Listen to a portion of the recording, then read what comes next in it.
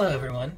In today's video, I'd like to show you how to tell the difference between two colours that are visually quite similar, but genetically quite different.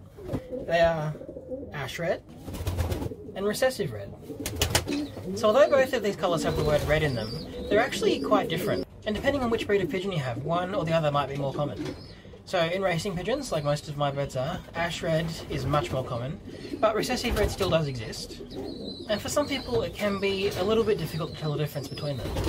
So let's have a look at the birds first, and then I'll talk about the genetics. So I'll start with this one. This is an ash red. And the first thing you notice is that the pattern is quite clearly visible. This one's obviously a bar pattern, and he has his two bars here. Now if you compare that to recessive red, you can see that the pattern is completely obscured. If you've seen any of my genetics videos, you know that every pigeon has a pattern, but having a look at this hen, who unfortunately decided to go and play in the rain just before I started filming, you can see that the pattern, although it's there, is completely hidden by the coat of recessive red. Now, recessive red doesn't always completely hide the pattern. There are some instances where you can see the pattern bleeding through the cover of recessive red.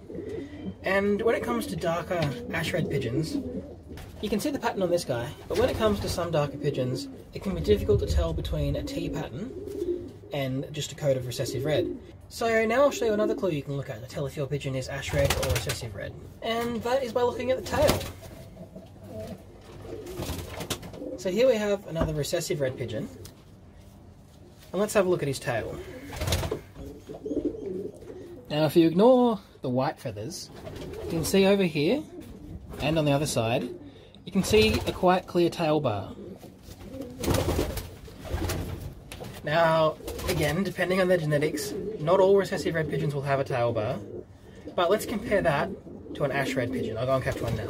This guy is an ash red spread, which itself is a nice, interesting colour, but let's have a look at his tail.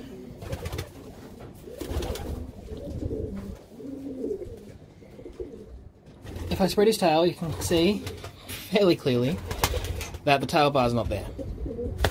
So that's another clue. If you can't tell by looking at the wing shield pattern, take a look at the tail bar. It's not foolproof, but it'll give you another indication. And hopefully with those two together, you might be able to tell if your bird is an ash red or a recessive red. But if you really can't tell visually, you might have to do some breeding tests to find out. So the one thing that might make it slightly difficult to do a breeding test with recessive red is in the name. Recessive red is obviously a recessive gene. And that is another difference between recessive red and ash red.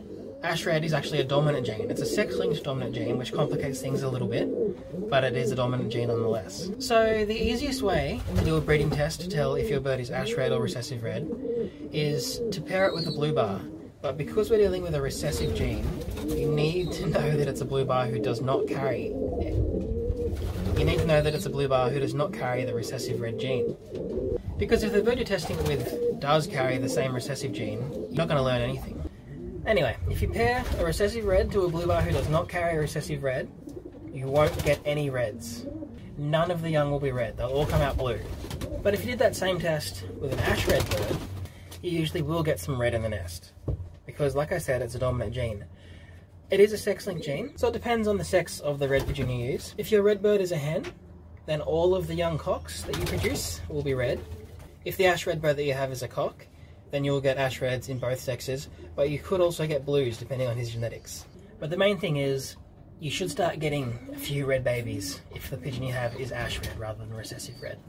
Just as a bit of an added complication, ash red and recessive red are different genes, they're even on different chromosomes, which means that it is possible for a pigeon to be both ash red and recessive red at the same time, but we might leave that for another video on another day.